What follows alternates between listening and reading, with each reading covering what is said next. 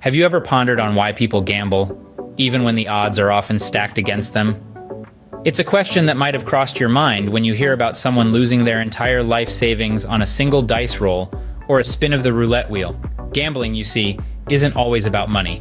For many, it's about the thrill, the adrenaline rush, the heart-pounding excitement of the unknown. It's this almost intoxicating allure of the game that reels people in, clouding their judgment and distorting their perception of reality.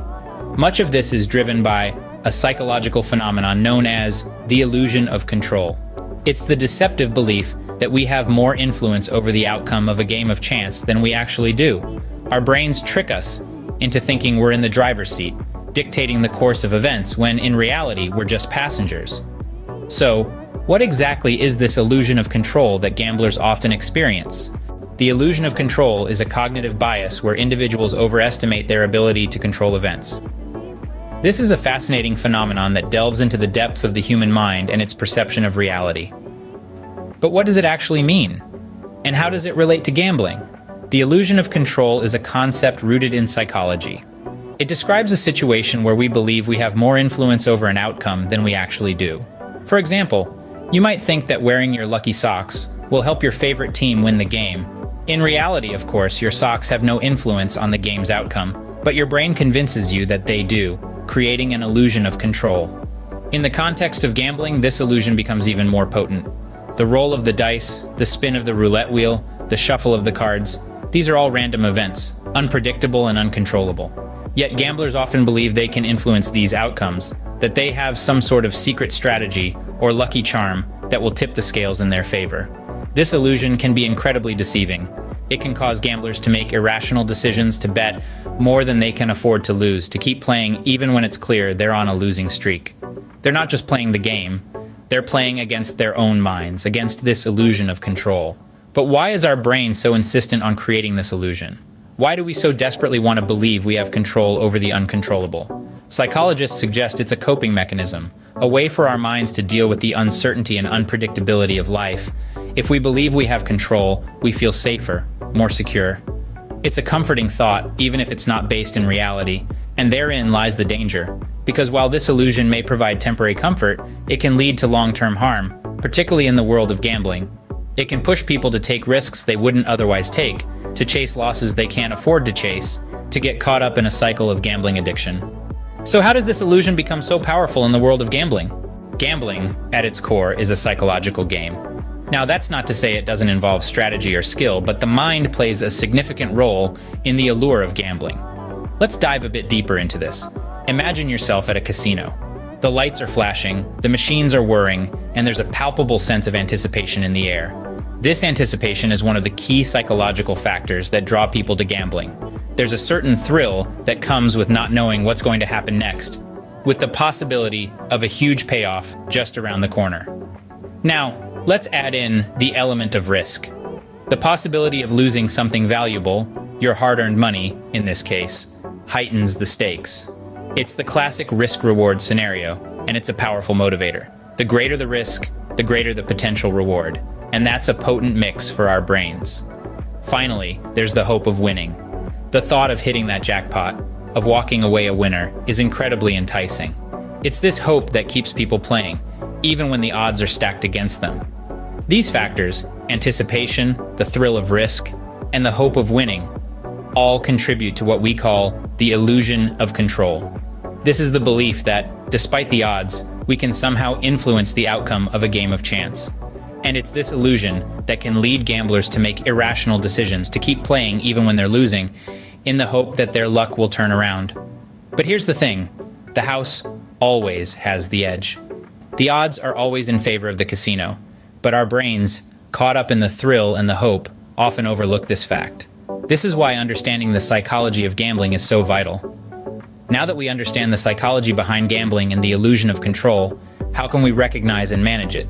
In the next scene, we'll explore how to do just that. Stay tuned. Scene script. Recognizing the illusion of control in gambling is the first step towards managing it.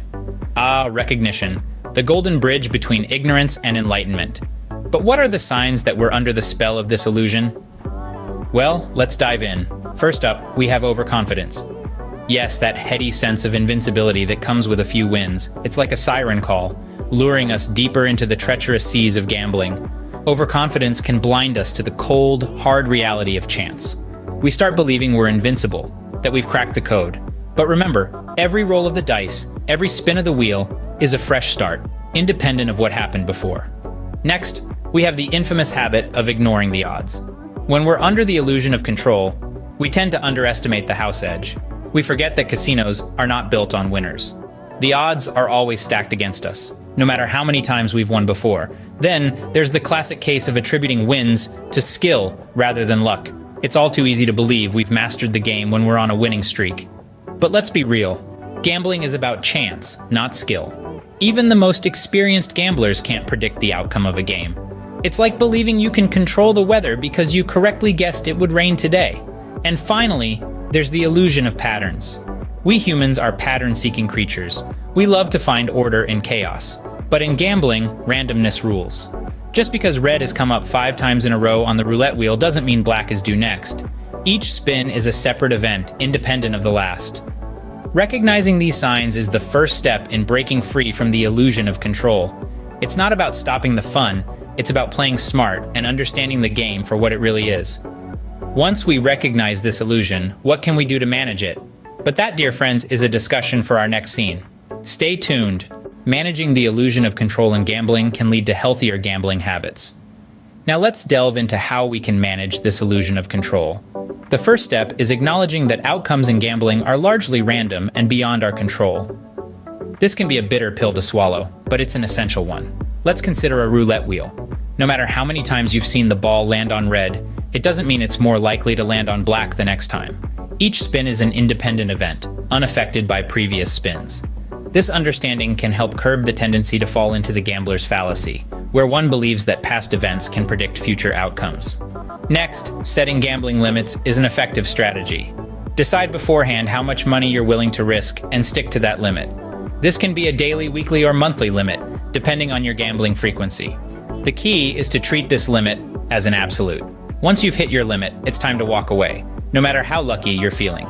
Understanding the odds is another crucial strategy. Odds are the probability of a particular outcome happening. They're not just numbers, they're your guide to understanding the likelihood of winning.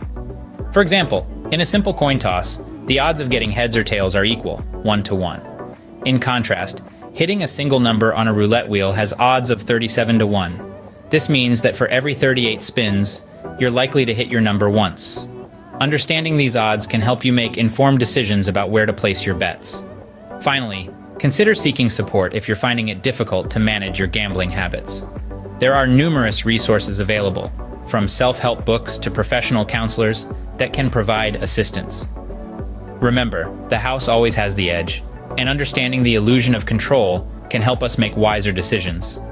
With these strategies in place, we can gamble more responsibly, appreciating the game for the entertainment it provides rather than seeing it as a potential source of income. So what have we learned about the illusion of control and the psychology of gambling? We've uncovered the gambler's illusion, understanding that it's a psychological phenomenon where we believe we can control or influence outcomes, even when they are clearly determined by chance. This illusion of control is a significant factor in the world of gambling, often leading us to make risky decisions based on false beliefs.